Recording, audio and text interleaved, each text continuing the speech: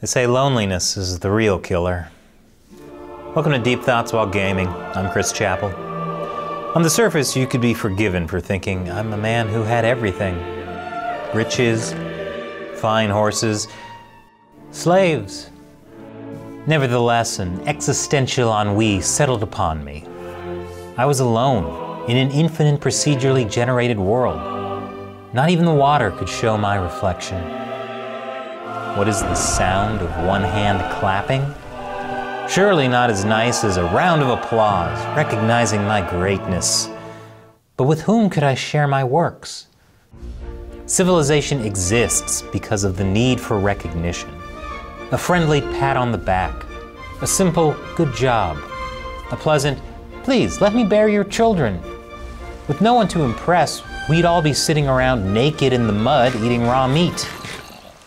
Minecraft is a game about life. In its quintessence, a journey. One that lets us examine all the fundamentals of living.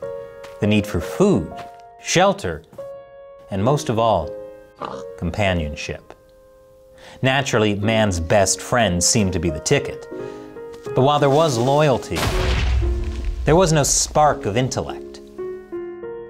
The finest works of art meant less than a measly bone. Perhaps this Enderman could be an Ender friend? No, most definitely not. Driven to the brink of madness by my loneliness, I turned to diabolical arts and alchemy.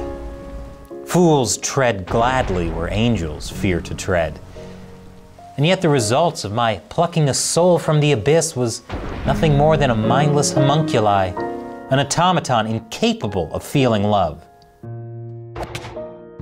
But on the brink of despair, God sent me a ray of light. Her name was Marguerite. I met her when I was borrowing supplies from her village. Her eyes shone like fire. She moved like the tempest, ravaging my heart the way a tornado tears through the land. I, who had fought many fell beasts, but not the Wither, he's too hard, stood petrified by fear. This was everything I had been yearning for, and yet when it was within my grasp, I hesitated. Oh, cruel cowardice in the face of love. That's when I met Antoni, the town nitwit, mocked and chided by the community for being a fool, unable to hold down a profession. But I saw in him the spark of a philosopher, a Diogenes, one who bucked convention and social norms, a kindred spirit. He became my ally and confidant. Together we would plot the conquest of the heart of Marguerite. One must take Tiger Mountain by strategy.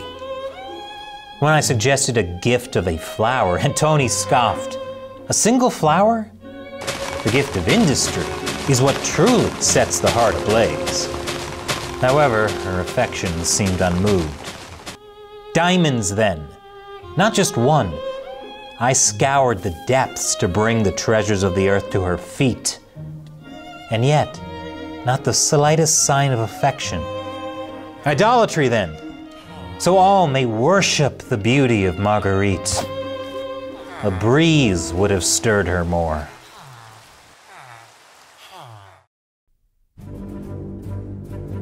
As my frustration mounted, I happened upon some village gossip. Apparently, in my absence, Marguerite had taken a lover. Now, you, dear listener, may think I'd take that news poorly, that I may freak out, do something drastic. Far from it, for I realize that love is fickle, and the heart of a woman is as mercurial as the stars. But the true companionship and camaraderie I had been looking for was already mine to enjoy. Yet I had been too much of a love-blind fool to see it. Antoni, yes, dear Antoni, who had been there for me while I toiled after that miserable shrew. The bonds of brotherhood fashioned together the souls of men far more tightly than any damsel's swaying hips. I dashed to Antony to share my revelation. And that's when I found them together. As I watched the village burn late into the night, I began to think about the nature of what I had done.